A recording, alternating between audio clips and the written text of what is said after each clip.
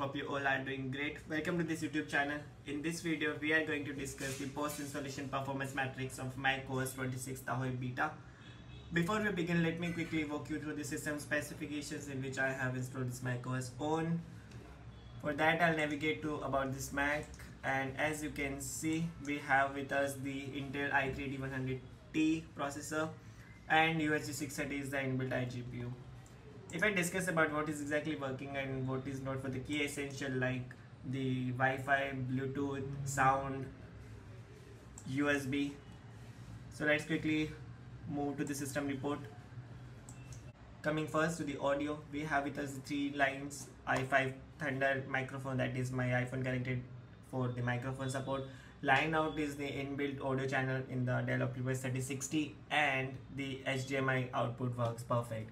We don't have the Bluetooth working as of now. Bluetooth and Wi-Fi are completely broken until the OCLP patches comes later this year. Speaking about the USB now, there is a catch. If you want to install macOS on your system, you need to have your USB patched, because without it, even though Tahoe would get successfully installed, but you won't be able to use your keyboard or mouse, or no sign of any USB support until and unless you have your USB mapped. We'll drop a video later on this how you can easily map your USB for this installation.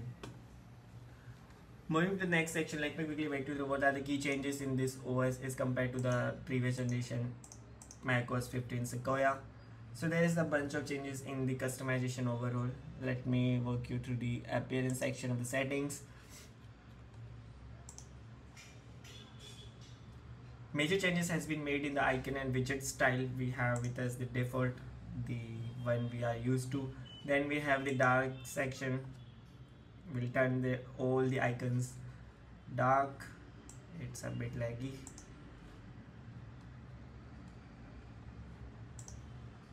So this is the dark icon set. We have with us the new one are clear and tinted. Tinted is something that will catch to the color of your wallpaper.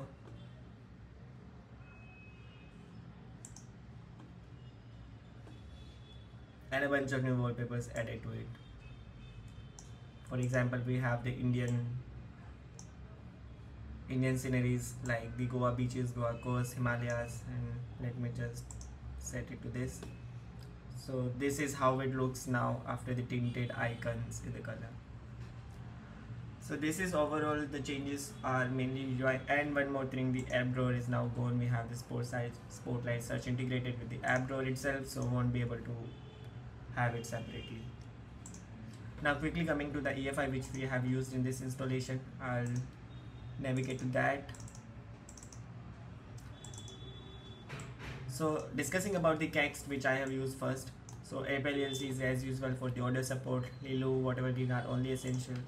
The one that I have used which wasn't there earlier in the Sequoia is the null Ethernet text, which is used if you don't have any inbuilt Ethernet port set as EN-US0 or EN0 for iServices. So this is essential if you want to use iServices like iMessages or FaceTime to have any of your network channels set to EN0.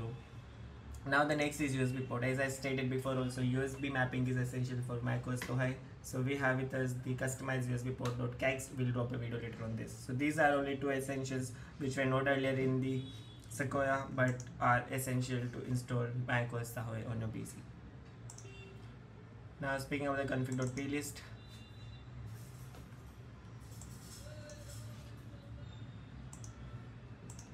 for device properties I have added 4 customizations. This one is for sound output and this one is for the frame buffer patch. Now if you are also using the Dell OptiPlex 3060, you need to have this frame buffer to enable the HDMI output, otherwise it will just keep rebooting or will lead to a black screen.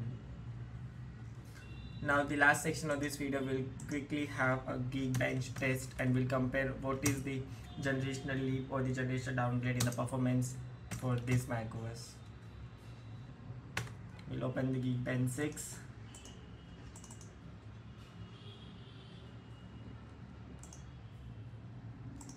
And let us run a CPU bench.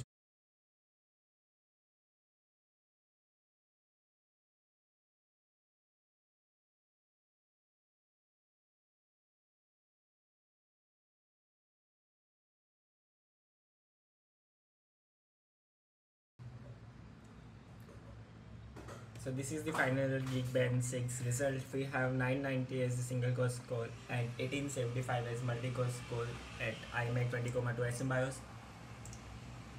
If we compare it with the last generation of macOS, we had earlier 1068 single core and 2772 multi-core score. So there is a significant downgrade in the overall performance with this upgrade in macOS.